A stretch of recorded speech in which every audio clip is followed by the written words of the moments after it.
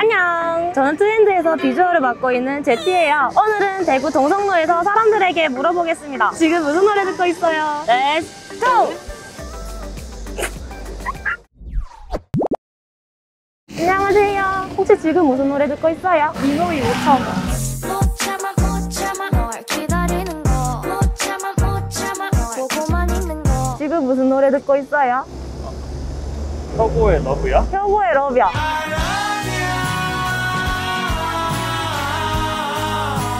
안녕하세요.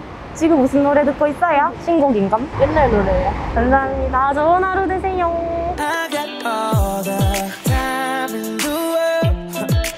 지금 무슨 노래 듣고 있어요?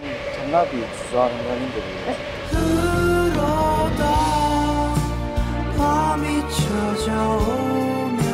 무슨 노래 듣고 있어요? 행복이요. 행복이요? 좋은 하루 되세요. 혹시 지금 무슨 노래 듣고 있어요? 좋은 하루 되세요. 감사합니다.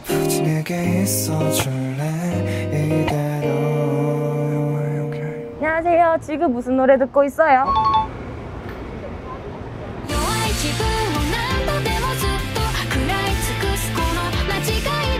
안녕하세요. 혹시 지금 무슨 노래 듣고 있어요?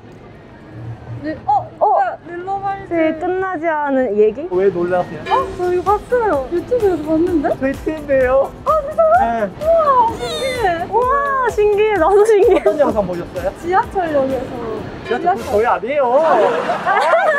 저희 아니에요.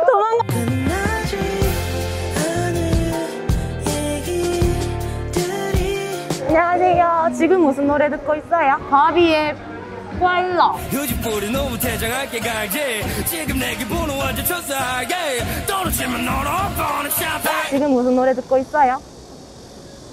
I need somebody who can love me at my worst. No, I'm not perfect, but I'm 지금 무슨 노래 듣고 있어요? 아이들의 톰보이. Yeah, I'm tomboy.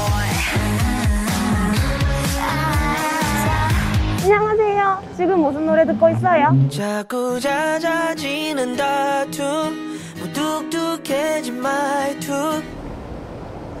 지금 무슨 노래 듣고 있어요? Every night I close my eyes 너로 가득 잠든 밤.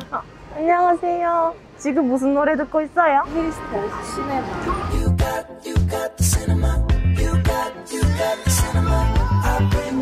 지금 무슨 노래 듣고 있어요?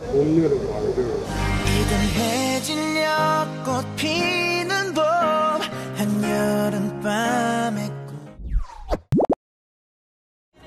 지금까지 트렌드의 제티였고요. 신곡을 많이 알게 돼서 트렌디한 시간이었습니다. 영상이 마음에 드셨다면 구독과 좋아요 눌러주시고요. 더 재밌는 영상으로 찾아오겠습니다. 그럼 안녕!